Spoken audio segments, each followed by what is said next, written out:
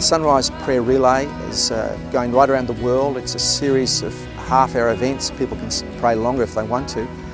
They can have communion, they can sing, they can worship God, they can do whatever they like as long as it glorifies God, and it's prayer focused, and they're calling out to God on behalf of their region and seeking God to see God's blessing, to see God's kindness come to their churches, to see God's kindness come to their families, to see God's love be poured out in their region, that people would see Jesus and people would know Jesus Christ. We've had Catholics, we've had Episcopalian, Anglican, Baptist, Uniting Church, Methodist, Congregationalist, Presbyterian, Salvation Army, Pentecostals, Evangelical, Church of Christ, so many different churches, Lutheran, have gathered together, Orthodox even, have gathered together to pray on this historic occasion. We believe that more and more churches will gather and more people will gather to hear the voice of God, to cry out on behalf of their city, to stand in the gap, as it says in Ezekiel, stand in the gap on behalf of the land and ask God for His blessing and His mercy in Jesus' name.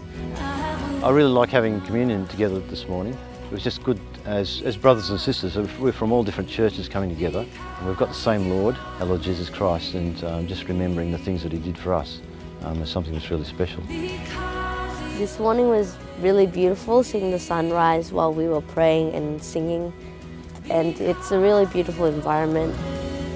So I thought it was a really great privilege holding the candles this morning, with also the sun lighting up in the sky, and just worshipping with God with the candles, and it was just a really nice feeling. I've come up here with a number of brothers and sisters in Christ to pray for our region, to pray for Illawarra.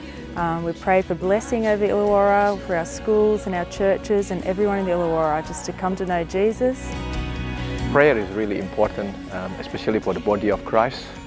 It is the way that we communicate to God and how to communicate, God communicate with us. So as a body of Christ, we need to pray to hear the voice of God, and we declare the word of God together over this city, over this beautiful region. So then we're believing in the word of God will come true and His kingdom come into our city and to our lives. We have been in this beautiful occasion to pray for our city and for our nation. I couldn't be in another place other than here. I love to be here.